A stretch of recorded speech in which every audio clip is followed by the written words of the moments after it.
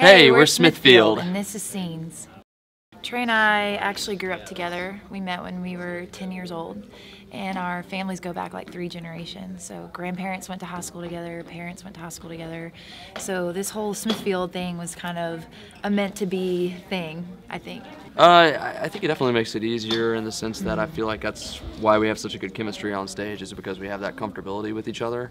Harder in the sense that you can be brutally honest sometimes. Very true. Sometimes to a fault maybe, but it's just because you feel that comfortable with the person. Yeah. Well, Trey reached out to me when his rock band broke up, and I felt obligated to have him over because he's a family friend and I've known him my whole life. And I was like, if I say no, I know our grandparents are going to talk, and I just knew I was going to hear about it somewhere down the line, so I really didn't think anything of it. And then when he came over, we played a Keith Urban song together. That was the first song we ever sang, and I just heard the harmonies and how well our voices blended together, and I knew it was something special from day one. So it's kind of crazy that I had low expectations, and then not only did it exceed them or meet them, it exceeded them. There you go. Yeah.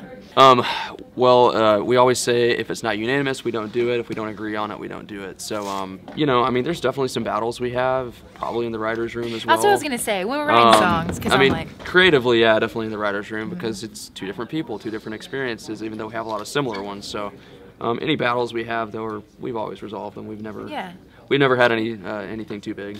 We always say, like, it's like your family. You don't always like them, but you love them. And you have their back no matter what. And so that's kind of how it is with us. Yeah. Oh yeah. Well, we're 2 different people at the end of the day. I'm very type A, Trey's type B. So naturally, we're gonna get on each other's nerves every now and then, and spending as much time as we do together on the road. Yeah, I mean, when you spend this much time with somebody, it doesn't matter how much like you they are or how much different they are. They're gonna get on your nerves at some point. It just happens, you know. So you just get over it, you know. Common cause. Yeah. Wow. I love telling this story. Well, from a technical standpoint, I will say, before you get into bashing me on it. I'm not going to bash you. From a technical standpoint, I mean, you know, you're always looking for the perfect combination of melody, arrangement, and lyrics in a song. And, you know, some days you have it and some days you don't. And I think just that day was kind of a perfect storm for us of just lyric and melody, you know, marrying each other. So from a technical standpoint, I think that's why people connect with it. And also the story, you know.